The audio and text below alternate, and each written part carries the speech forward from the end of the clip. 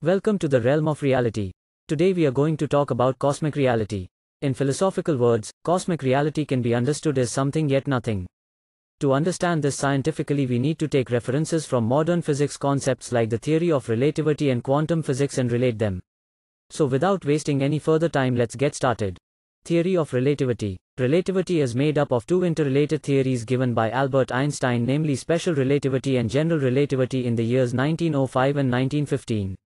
Special relativity is a theory of the structure of space-time.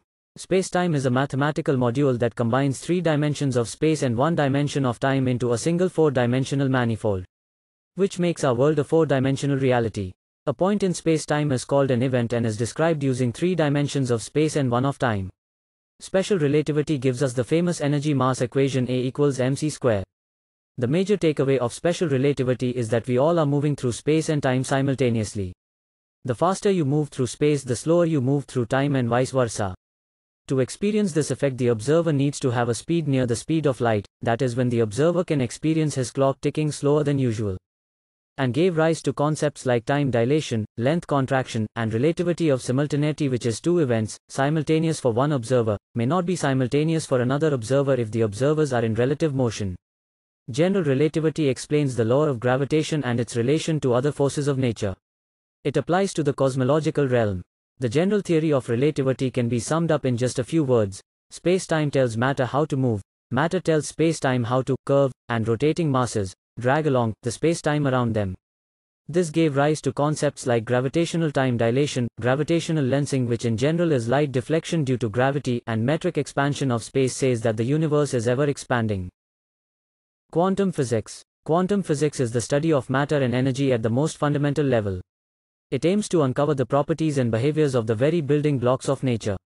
Generally, experiments are done using single particles in quantum physics. We will understand quantum physics through a double-slit experiment.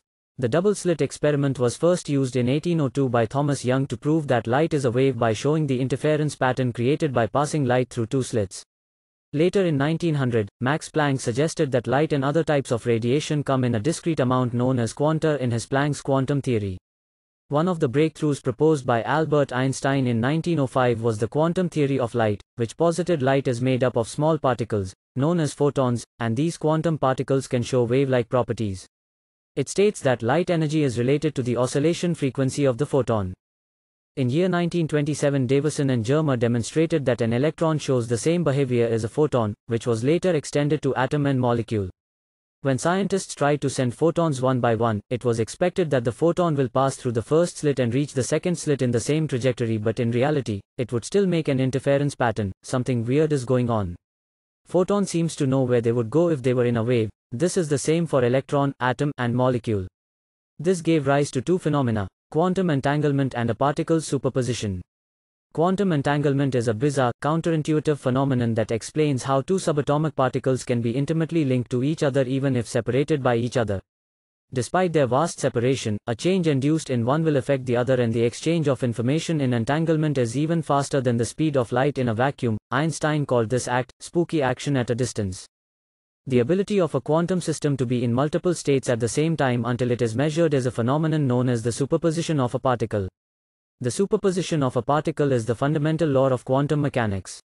The double-slit experiment gets weirder when scientists placed a detector to track the trajectory of the particle and suddenly the interference pattern disappears.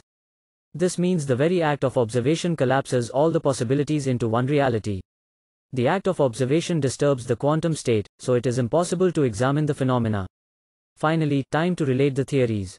After spending 4 minutes in the video understanding about theory of relativity and quantum physics, you are at a new event in spacetime as compared to 4 minutes before without any change or minimal change in a position physically.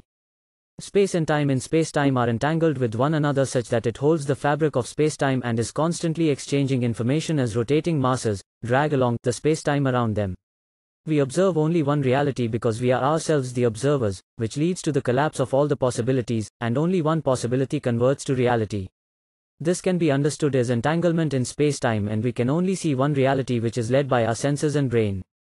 Think of this in the way the time and space you use to achieve the reality that you are living today, and yes, this reality can be converted to another reality, but only by making new neural patterns in the brain, which requires time and can be done through practicing different technique, meditation being the most efficient.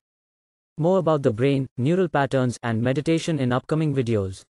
If we relate the superposition phenomena with the theory of relativity, we can conclude that any kind of observation of spacetime collapses the superposition of the spacetime into one reality. Also, the superposition is collapsed for the observer to perceive reality, but behind the scenes, spacetime is always in superposition. Now, scientifically also we can say the cosmos is something in present but nothing in the past or future. We hope this video has served you as quality fuel for your thoughts, and on the same note, if you enjoyed watching this video, do like and share the video and subscribe to our channel Realm of Reality for more content like this.